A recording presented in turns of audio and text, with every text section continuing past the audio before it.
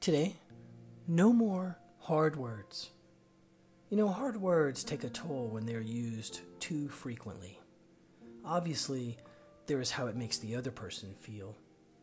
But over time, a harsh vocabulary works inward to feed harsh thoughts. So thoughts become words, and then words are just another way we release negative energy into the world. It's easy to say, don't say it. But we all face times when the energy is building and you can't contain yourself any longer and it comes out. It's okay. Just remember that as you improve your inner condition, your thoughts improve, your words improve, your world improves, and then the world improves.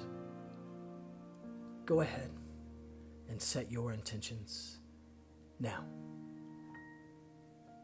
Much love.